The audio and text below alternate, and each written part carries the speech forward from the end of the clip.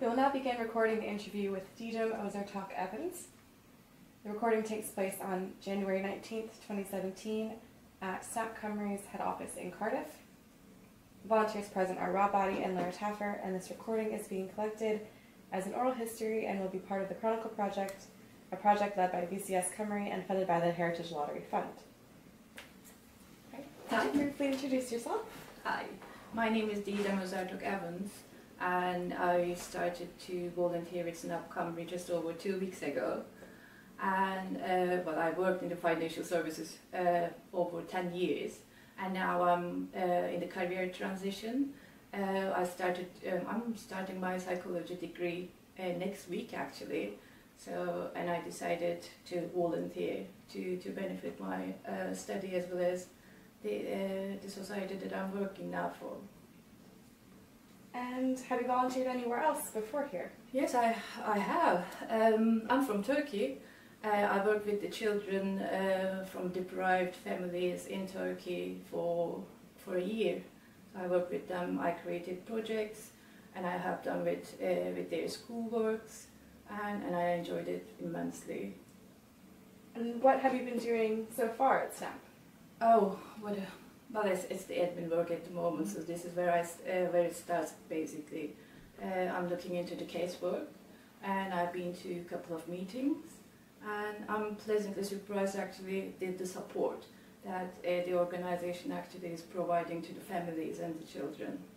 Have you been offered any support or training into your volunteer role? Oh yes, they are brilliant. They've been great. So at the moment actually I've been showed a couple of things that is really vital to their database.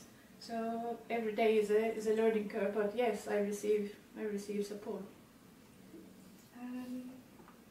How did you learn about SNAP?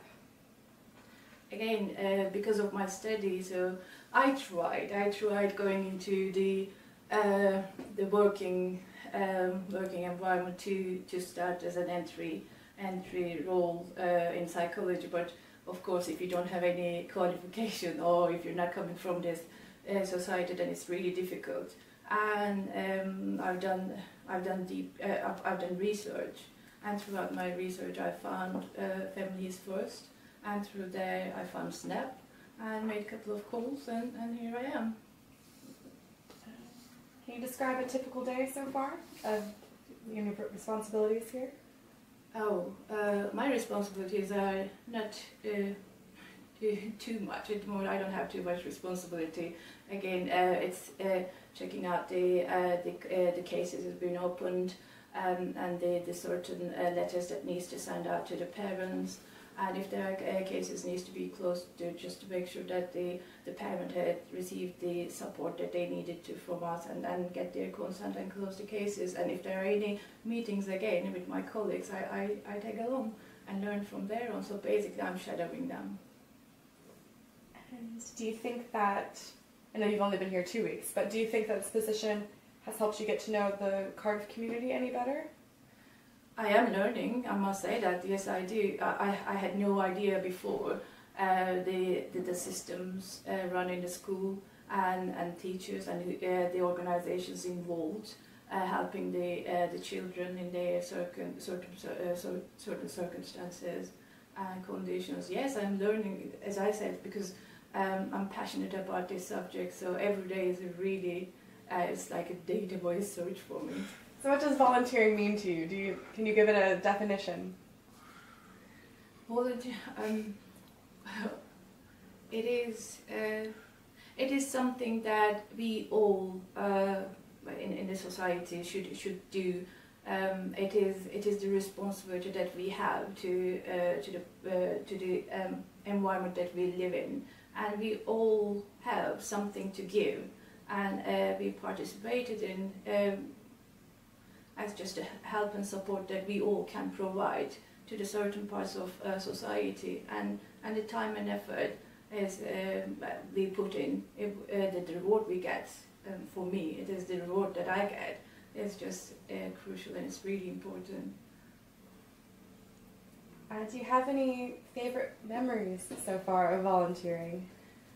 As the social responsibility, when I was in Turkey, again, in this educational organization that I worked in, one of the children, I think he was 7 years old, and I was fortunately be involved in certain projects with him, and there was a time that I was coming back to the UK and I had to leave, and the letter that I received from his parents as well as him, and the little gift that he put in, and there I knew that it was so important. We don't actually realize how important the job that we do for children and for the parents. So that was a moment that I would never forget. Do you have any advice or words of inspiration for others to volunteer today? Oh, just delve in and enjoy yourselves, and then it will be so surprising for anyone who actually is contemplating to volunteer. It's a learning curve, and then you will find a lot about yourself that you can't actually find it in the paid work on a 9-to-5 job. While volunteering, have you met anyone that has greatly impacted your life? Oh, sorry. So have you met anyone that, while you've been volunteering, that has kind of changed your worldview or made you think about things differently? No, not yet. It has been just 2 weeks. But I can give you an example from Turkey again, and it was the unit leader. There were little schools, if you like. Children used to come after school and get involved with the different activities and projects, and the leader of that unit, he was just giving. He was a giving person, but the way that he involved with the parents and things that he created out of nothing basically, and provided help to these kids and fun, and how genuine that he was. And he's a very good friend of mine now, so he was an inspiration. Yes. Is there anything you'd like to add that we haven't talked about? Not really. I think we covered the base pretty well. Yeah, I think we answered most of my questions. Do you have any questions? No, I'm just trying to do my job quietly. Well, thank you very much. Thank you.